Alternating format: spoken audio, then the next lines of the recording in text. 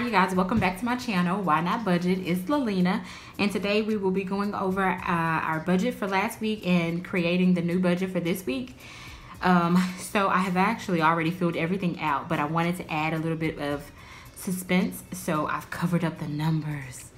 Yeah, now I have your attention. Yeah. So what are we gonna do? We're just gonna go line by line. I'm gonna let you know what we budgeted for, how much we actually spent, and then whether we're positive or negative with our budget for the week. So we're gonna go ahead and jump to it. And this was for last week. So for savings, I'll let you guys know that with the savings, moving too far. With the savings, it is automatically deducted, and it goes over to the savings account. So $50 was sent over to my savings account last week. With our first credit card number 2, we made a big payment on it for $350.90, and so I actually, put that payment through. Excuse me. For car insurance, it was $80.14. Excuse me. It's only for my husband's car, which I need to add my car to it this month, or I'm gonna be messed up. So $80.14, and we pay $80.14. For credit card number 3, it was $50, and I made a payment for $50.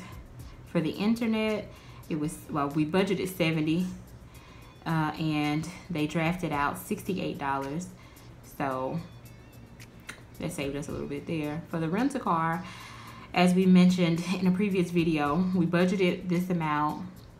It was $115. It was actually like $114 and some change, but I rounded it up here to $115.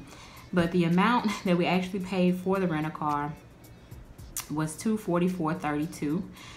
It did initially include a $44 deposit, which we have received back. So at the time that we purchased the rental car, or we received the rental car, we paid $288.32. But the actual cost was $244.32. For groceries, we budgeted $150. We did go over the grocery limit on vacation, which caused us to go over the grocery limit just a little bit altogether. So we ended up spending $170 on groceries. For household items, we actually spent $35 on household items. I guess I didn't do a really good job this month or this week of taking inventory of what we needed in the house, because we ended up needing more than what I had originally planned. So we spent $35 there. For the fuel and gas, we still stuck to the $140. Keep in mind, I work from home. I don't drive a lot at all. Like, I drive to work out 3 times a week, and that's it. And my husband works down the street, like 4 or 5 minutes from the house. For the vacation blow money, we budgeted $155. Originally it was $200, but I only put $155 inside the cash envelope, so I left it at $155, and the amount we actually spent was $146.50. So we did a good job of staying underneath the budget on the blow money. As for personal, we budgeted $90, and we spent $90. We spent every single penny. Well, yeah. So the budgeted amount was $1,171.14. However, the actual amount that we were out of was $1,568.86. So that additional expense was the vacation deposit, $144. So we had to pay a $100 deposit for our room and $44 for the rental car, which we have received those totals back. So if we were to add in the deposits, the amount that we would be negative is $397.72. However, once we received the deposits back, it has our new total at $253.72. So that's where we are with the budget for last week. We went over the budget, which was okay because we had, the little cushion money in the account, but it's just not fun when you have to spend way, more than what you budget for. But we had a really good time on vacation, so I'm not upset about it at all. So typically this would be when I get ready to stuff envelopes. However, we opened a new checking account since we moved here. So we were listening, I was listening to Dave Ramsey and he was talking about the banking fees. And so I checked our bank statement, and I noticed that we had 4 accounts with the bank. We have 3 check-ins and 1 savings. And I noticed that the 3 checking accounts were being charged $12 a month. And when we, I was under the impression as long as we had direct deposit or direct, payroll going into the account, that we would not be charged that monthly fee. However, we were.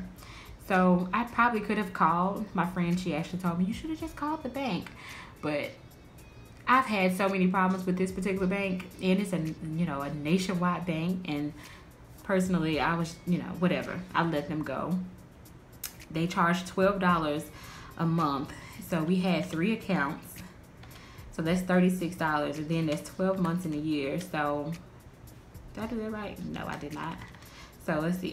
Why do I keep pressing the off button? It was $12 a month. We had 3 accounts. And so 12 months in a year. So that's $432 at this point that we are saving by closing that account. So I'm okay with that. So, but like I said, we have not received any of the debit cards, and we did not go to the bank this week to grab any cash out to stuff envelopes. And besides that, behind spending, going over budget last week, we're going to pay close attention to what we spend this week, like super close attention. So for this week, we have my student loan payment of $160, my iPhone lease of $38. I mean, the September rent is due. We're going to try to get it in this week, and it's $830. For the personal amount, we're doing $100. We'll do $50 each. For household items, we're budgeting $30. And for groceries, we're going to budget $50. So hopefully we can stay under this $50 mark, because we have a lot of vegetables in the refrigerator. So I would much rather eat all the vegetables and whatever's left over in meats before we go back to the grocery store and purchase anything else.